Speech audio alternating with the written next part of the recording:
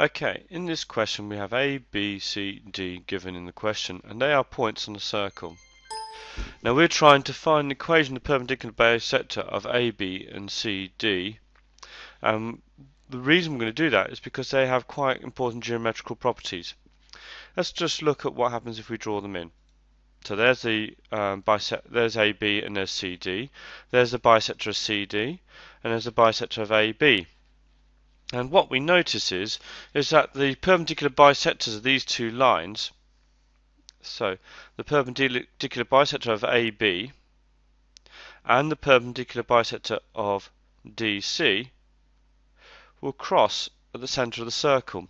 In fact, that is true of any chords. That's a geometrical property of the circle, that if you bisect the chords, okay, then the perpendicular bisectors will intersect at the centre of the circle. So if you're given points on the edge of a circle, you can find the centre of the circle by finding the perpendicular bisectors and then finding out where they intersect.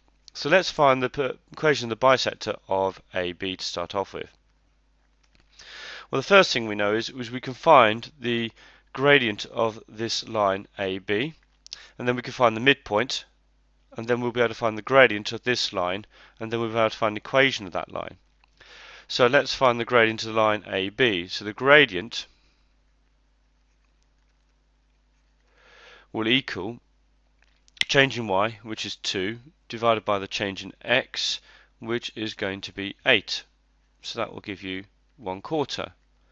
The midpoint is equal to the sum of the two x values, so x1 plus x2, so we've got 1 plus minus 7 over 2, and the y values 9 plus 7 over 2. This comes out as minus 6 over 2, which is minus 3, and this comes out as, what's that, 16 over 2, which is 8. So this is the point minus 3, 8 here. So we found the midpoint of the line AB, and we find the gradient of the line it's on. So therefore the gradient of the normal to AB,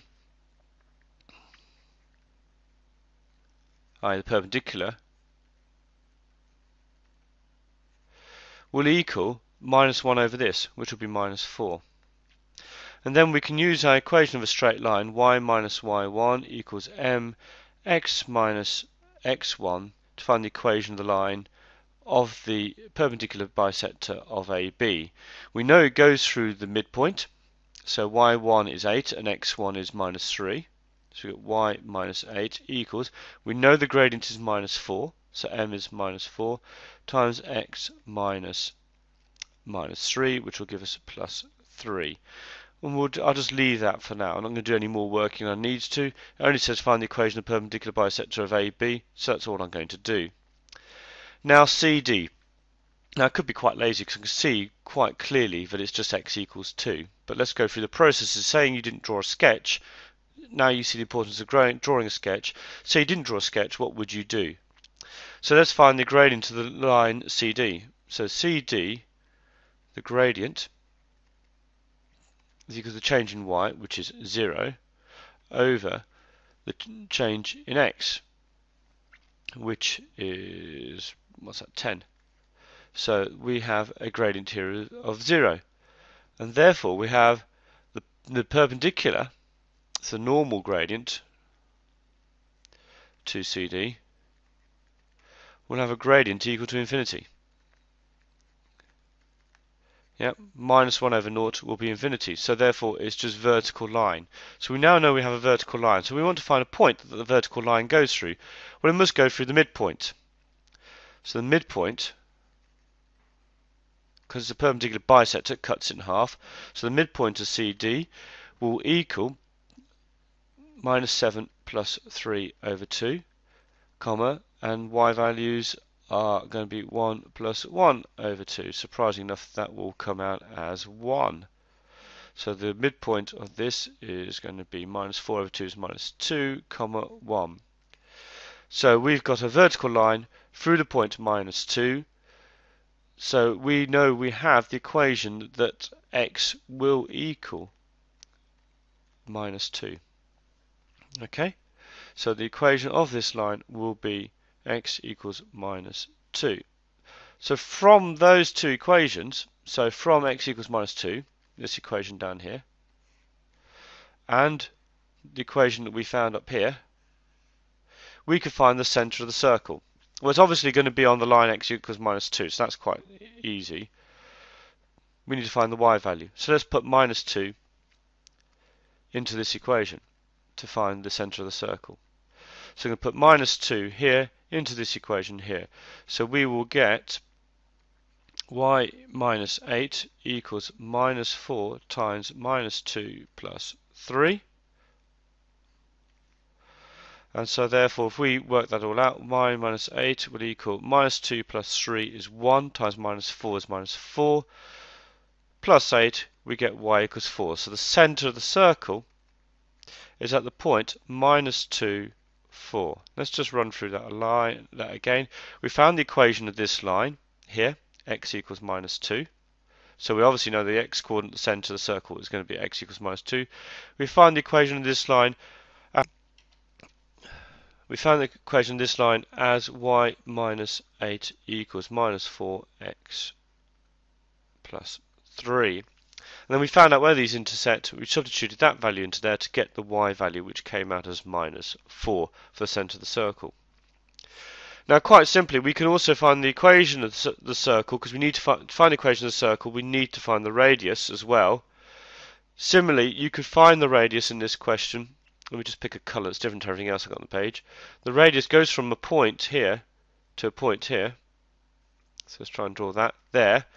Now we can find that distance there by looking at the difference between here and here, the x distance. So we've got minus 7 through to minus 2, so we know that distance will be 5.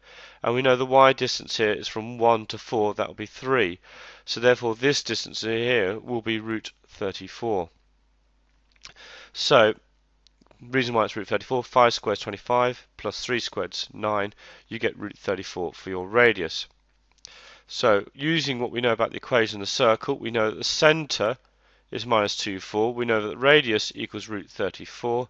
So using what we know about the equation of the circle, it's going to be x minus minus 2 all squared plus y minus 4 all squared equals root 34 squared, which is 34. If we just tidy that up, we've got the equation of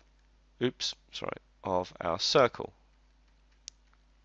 So let's just review the process you go to getting the equation of a circle when you're given at least 3 points. You only need 3 points. We're given 4 in this question, but you don't actually need 3.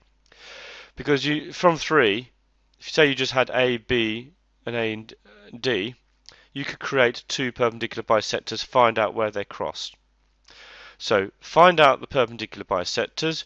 You do that by finding the midpoint and the gradient of the normal, and then you put the midpoint in as y1 and x1 and the normal in as m for the equation y minus y1 equals mx minus x1. That gives you one equation of a straight line.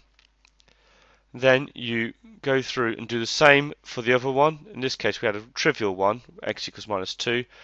Say we had done this one here, AD, actually again that would have also been a nice trivial one. Actually BC wouldn't have been. If you draw on BC and draw the line through there, you can find the equation where the two perpendicular bisectors intersect, solve those simultaneous equations, gives you the centre of the circle. Once you have the centre of the circle, you can then use any of the points to find the radius of the circle. And then just use your standard format for the equation of the circle, x minus the x coordinate of the centre, y minus the y coordinate of the centre, these all squared equals the radius squared, and that is the equation of a circle.